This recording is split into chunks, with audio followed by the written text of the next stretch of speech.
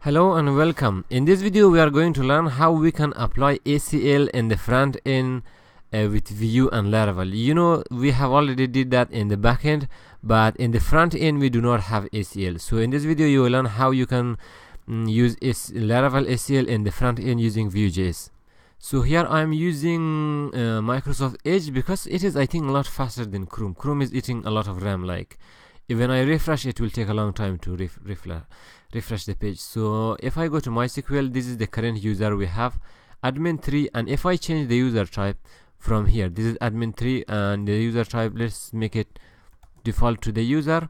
And if I refresh, this is the user URL. You know, we are using the Vue Router. If I refresh the page, it is going to display the table here, but it is not going to show us the data, because when it sends the HTTP request, it is going to, in the backend, it is going to check that the current user is just a user.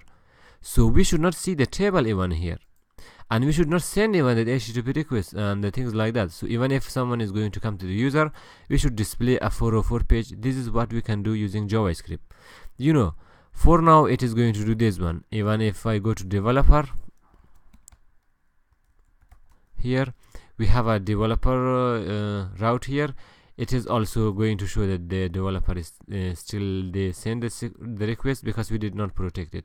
Again, for the user, we can see everything here. First of all, let's hide this one from the current user, because the current user is just a standard user. Okay, again, you know, in the console it is going to give us the error that this was unsuccessful. If you come to the network tab here, you can filter by only XHR requests here. That's why we can get only HTTP requests that we are going to send. So I will just clean up everything. I think there should be something to clean the request. Okay, it's fine. And now I just switch to my project here, going to the resources, view, and from the view we have our master. What I'm going to do is I just want to hide the management, the whole management for the current user, because the current user is just a standard user. So here is the management, li start from here and it will finish here. For now, again, I will use the can is admin, because we have one. All I can do is I can remove this and it will work for both of them. So if I come to the edge and refresh the page, yeah, now we don't see it, but still we have access to the user. So this is what we are going to solve. It should not send the HTTP request. It should not even display the table here. This is what we are going to do in the front end. Now to do this one, you must have access to the authenticated user information in the JavaScript. You know what I mean, because this is done with Vuejs. You know, we just pull out the Vue component here. So if I go to my application here, you know, in our asset.js component, you know, if you are in the developer, if you are in the profile, for us it is in the user. Like we don't let the user to have access to this information. Now what I can do is, I want to have access to the authenticated user information here, and then I can check if the current user is authenticated or not, something like that. This is not difficult. I have made it a lot easy for you. So what I can do is, if I just to explain it more for you, you know, if I go to the app here, providers, auth service provider, in the auth service provider here, if I open it here, what I'm going to do is, I'm going to write a class in JavaScript, and I will just write something similar to this one. I mean, we should have a, let's say, a function that return if the current user is authenticated or not. What is the most important thing here? If you check out here, the most important thing is the current user, and that is all we need in our JavaScript file. So what I can do, this is completely reusable. You can use it anywhere in your application. So that's why I just want to create another class here. So I will create a file and I will give the name of get.js. Any name you can just give it, and just write a class here. I think it should autocomplete, something like export. Yeah, if I write export, let me see if it can complete this or not. Yeah, we have export, but no, I don't think if we have it. So I will just export default, and then you gave the name class and the name should be get. And now inside this get we will have all the functionality we need. This is completely easy. Of course, every class in JavaScript must have a constructor. The constructor is basically when you are going to use get, what you are going to pass inside. So that is going to do the constructor work is that is going to do. So in here at the top I will just write constructor, and our constructor is going to accept the user, which is authenticated user. For now I know I will show you how you can pass the authenticated user information to JavaScript like later in this video. Now we can say this that user is equal to user. You know, it will just assign a property here. For instance, you know, in PHP we have like a user and that is public user. This is going to do the same thing. Now in our application, now anywhere we have access to this user, anywhere we can write. So what I'm going to do is inside this we have our own function. Inside this class we have our own function. The first function we need is like is admin. So this function is also going to return true or false. What this is going to do, return this dot user dot type is equal to, let's say you can write 3 equal sign to admin. Of course this is going to return true. I hope it is not something complicated. This is just a basic class. We assume when we use the get we pass the authenticated user information, and after that we will have access to is admin, is user, everything.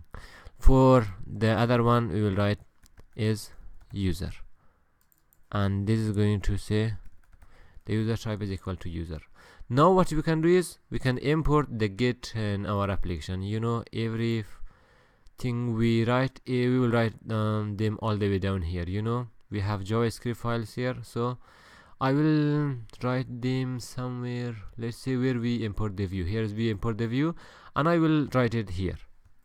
So I will just write import get from, and now I will specify the file we are going to import. Of course this is in the current directory and the file name is equal to get.js. You don't need to write the js because we are using Webpack here. So now we have imported the get. Now we can use the get here. What else I'm going to show you, if I scroll down a little, did you remember the view progress bar? Just want to teach you something here. If I come here, we have already used the view progress bar. Anywhere when we update, let's say when we update our information, we say this.progress bar.start. Why we put $sign here? And we say this.progress bar.start. Why we put the $sign here? This is prototyping in JavaScript. I mean, whenever you want to have access to this progress bar anywhere in your application, you can use prototype to do that one. For us, this is the same condition. Now what we are going to do is I want to have access to the get anywhere in my application when we use JavaScript. So for that we can use prototyping. Here is how you do it. You say view.prototype $get, and then it is a new instance of the get class we have. Here is the get, and we use it like that. And now anywhere in our application we can say this $get or this, or even you can say get. I will show you where you can use, which one you can use. So now that is all you have to do. It is just fine. The next thing is here we say when we pass the current user, like window.user. What is window.user? Now we do not have window.user. What I am going to do is I am going to say if the current user is authenticated, I am going to get your information and I will store it in the window, something like this. Where you can write this one, if you come into your master page, you can write it all the way up there. Maybe yes, here. How you can do is if you say auth, oops, yeah, this is the new syntax in Laravel, that you say only authenticated user will do this. This happen only for authenticated user. Now inside this one, and I will write something like this: window.user is equal to, and we pass at JSON auth user, and it is going to store the authenticated user information to the window object. This is that much simple. So if I save it, now in our app when we use the get, we have access to current user information. So this is much simple. For now, if I come, that is all you need to do for now. If I come here and refresh the page here, let's refresh it. Nothing has changed and everything should work the same way as it was. But I just want to show you that this time I'm going to use condition to stop this request. This request should not be sent. They should not display the table even. So how you do this one?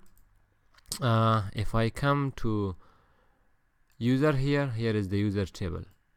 You know, we can use vshow.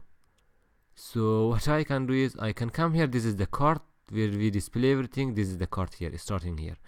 If I want to hide this one, if I can hide from here even. So I will hide it and I will use vf. And now when you use vf inside this one, I can say get is admin. This is much simple. That's why I can use $get because we used prototyping. So I will save it for now. And if I come to my application and I refresh it,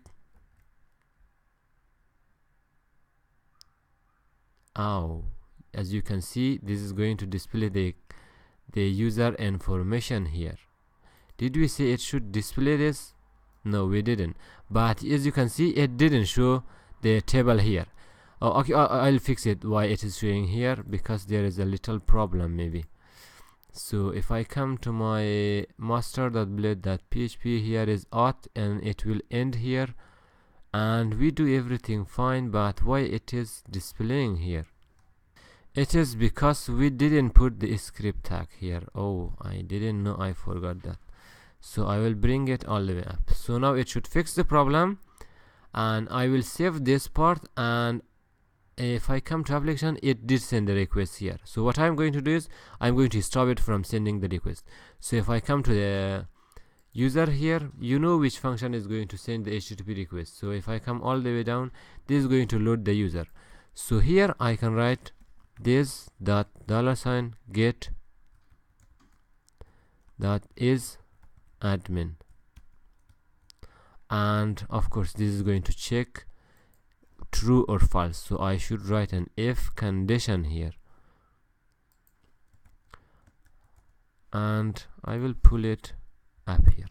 That is one of the reason I use like function load user will load the user here.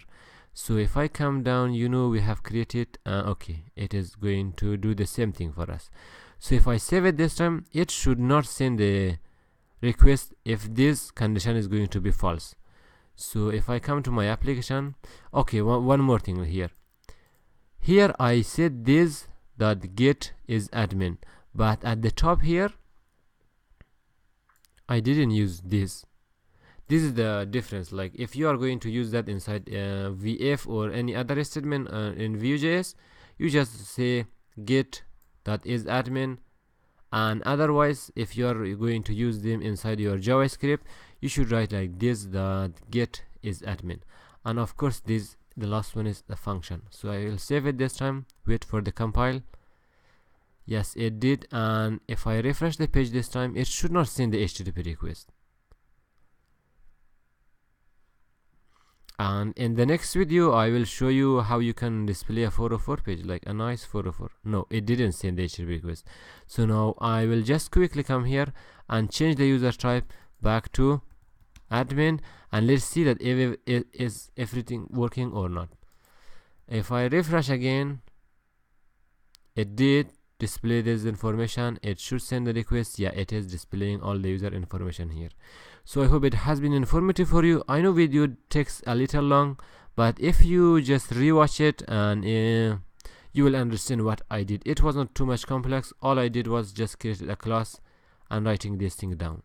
That was plus explanation that might look a little complex, but this is super easy, like how you can use ACL in the front end. So in the next video I will create a nice 404 page here. Make sure to watch it because this is going to be interesting. And if someone is not authorized to access any URL, they should display a 404 page here using SVG icons and SVG graphics. So see you in the next video.